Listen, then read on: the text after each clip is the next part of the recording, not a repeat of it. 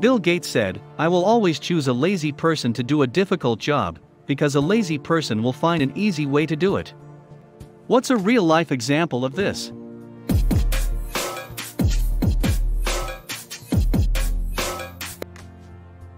Me. I automate shit all the time at work to make daily routine jobs more easy. I write manuals with screenshots with arrows indicating where to click or where to fill in what. Whenever I write a manual, I assume that whoever reads it is a complete idiot, so that whenever customers call for the same questions again, I just send them to the online manual I created. No need to type it out again by email or explain it again by phone. Years ago as a student, I got a job stocking shelves. Guys were carrying the heavy boxes, put them on the floor, and bend each time to pick up the items to put on the shelves. I was maybe a light 100 pounds woman, and carrying the boxes was just killing me physically. So one day I had an idea. I put the box on an old desk chair and rolled it around. No more carrying and no more bending. Funny thing is that, instead of doing the same thing, most of the guys called me lazy and kept carrying the heavy boxes. Just to prove how strong they were. Now, they have special rolling carts to do the job. Wow, that's ridiculous. A waist-high utility cart is like the #1 ergonomics requirement for moving anything at an indoor job site. The entire miscellaneous kitchen tools section at Bed, Bath, and Beyond. I don't need an avocado slicer, or a lemon squeezer, or an automatic chopper/dicer, but lazy old me definitely puts them to good use. I was working as a stock boy in a supermarket, and when we had to fill the milk cooler, people would bust open a 12-pack of milk cartons and put them in one by one. On my first day, I just placed the 12-pack in the cooler and cut the plastic off on one side with my box cutter and yanked it from under it, and the look of the store manager and the other employee who was training me was pure bewilderment. From that day, everyone did it my way. I did this during the start of the pandemic with paper towels on an empty shelf, thanks COVID panic buyers. Instead of opening the box of single-roll paper towels and placing them on the shelf, I just cut off the bottom of the box and slid the rolls right out. Start of lockdown, my 9-year-old son was having worksheets emailed to complete at home. One day, left him at the laptop doing his maths while I made some dinner with my 3-year-old daughter. Walked into the living room with his dinner to find him asking the Alexa all of his maths questions.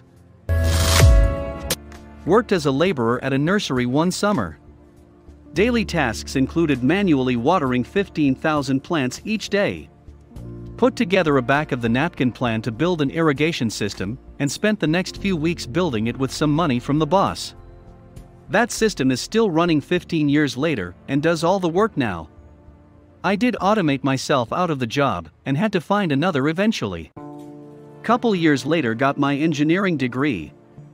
I'm convinced engineers are inherently lazy people that will spend a disproportionate effort to make things easier.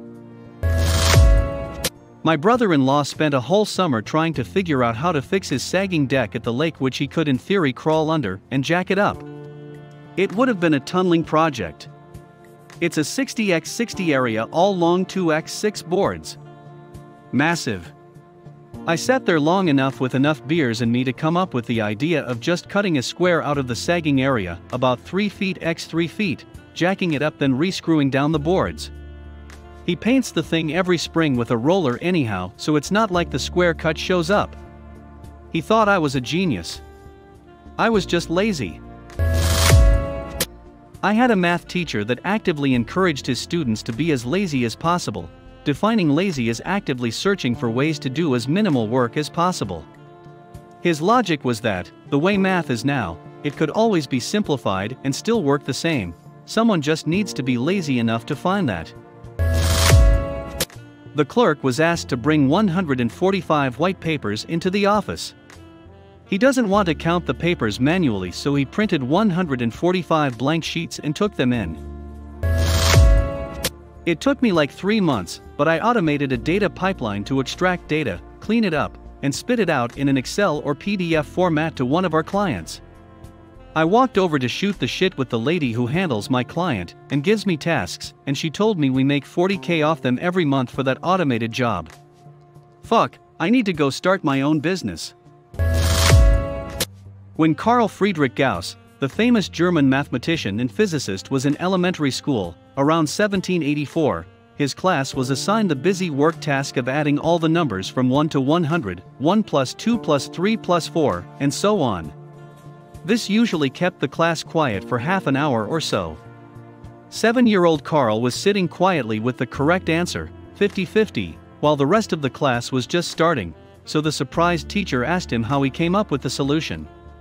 He replied that he added 1 and 100 and got 101. Then he added 2 and 99, and got 101, 3 plus 98 is equal to 101, and so on. He realized there was a pattern of 50 pairs of numbers with each pair adding up to 101.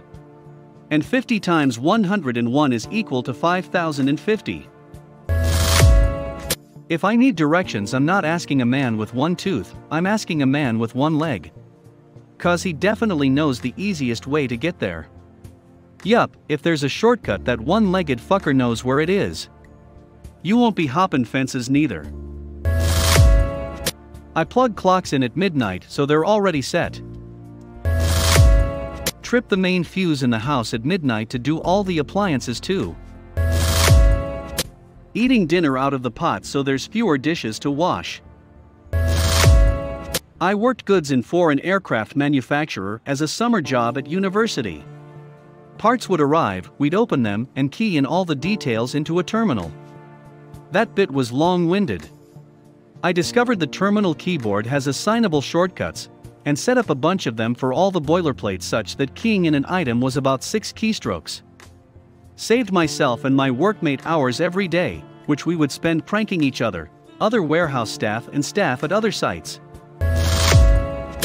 I was invited to my friend's yearly apple picking. It was a full day of apples and kids and filling a truck for cider. I'm lazy and suggested we make the process more efficient with tarps on the ground. We managed in 2 hours what historically took all day. We didn't even get to the picnic lunch. Essentially, I ruined apple picking. Walkie-talkies. In every job I've ever had, these things make your day far less labor-intensive if used correctly. In Australia, explorers discovered a mountain that was taller than Mt Kosciuszko, which was thought to be the tallest mountain in Australia. Rather than cause confusion by telling everyone a new tallest mountain had been found, they simply named the new mountain Mt Kosciuszko and renamed the original to something else.